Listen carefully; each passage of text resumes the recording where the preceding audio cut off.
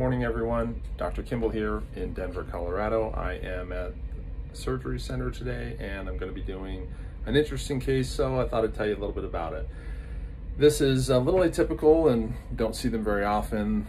Honestly, the treatment for this condition is a little bit controversial. So the syndrome is called Bertolotti syndrome.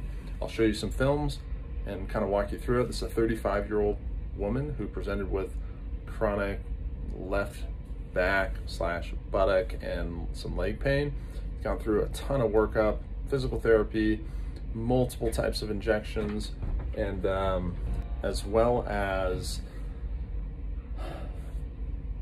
multiple workups by a bunch of different spine surgeons, orthopedic and neurosurgical. When I saw her, I was actually thinking that her symptoms were more consistent with a SI joint or sacroiliac joint type of pain, and that's really kind of what it looked like to me.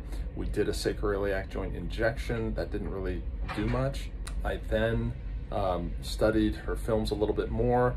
On one of the images, actually it was an x-ray, I picked up a little, we call it a pseudo articulation of the L5 transverse process. There's a little bone that comes out to the side at the L5 vertebrae and actually connects and articulates with the sacrum. That's atypical, and sure enough, she didn't have it on the right side, but only had it on the left side. My next step was to do a diagnostic injection of that joint. So we did that, injected a local anesthetic and some steroid, and she actually got better, which is very, very positive. So I'm gonna show you some pictures of this. Hopefully it makes sense, but you know what? It's pretty rare.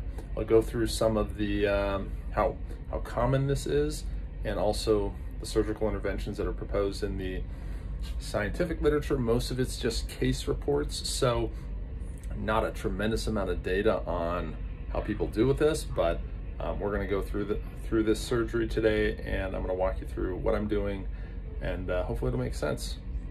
Have a good day. Dr. Kimball here. Just got done doing the Bertolotti resection. Everything went really smooth. To be honest, it was a little bit more challenging than I thought it was going to be.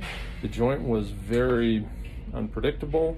It was a lot larger, deeper, and on the other side of the joint is the anterior sacrum or the pelvis. So there's lots of important, really, blood vessels in that region that would be a big deal if we had an injury. So spent a lot of time getting the whole joint resected. I'll give you a couple pictures and some of the things that I was thinking about as we did it. So yeah, definitely the one thing that I did realize was that this joint, I thought it was going to be a fake joint or just a joint that had developed where two pieces of bone were coming together, but in fact there was a real cartilaginous surface there that was no doubt real, and it wasn't just bone touching bone developing this articulation. It was a real joint. So that was interesting to me. I'd never fully realized that before. I've only seen one of these done one time before again. So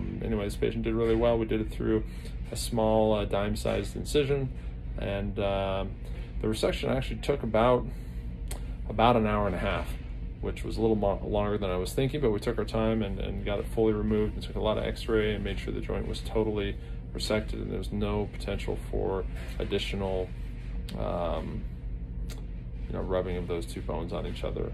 Also, I made sure to cauterize, perform what we call a rhizotomy to the surrounding, nervous bony innervation. That hopefully will also help reduce her pain. More to come. Thanks so much.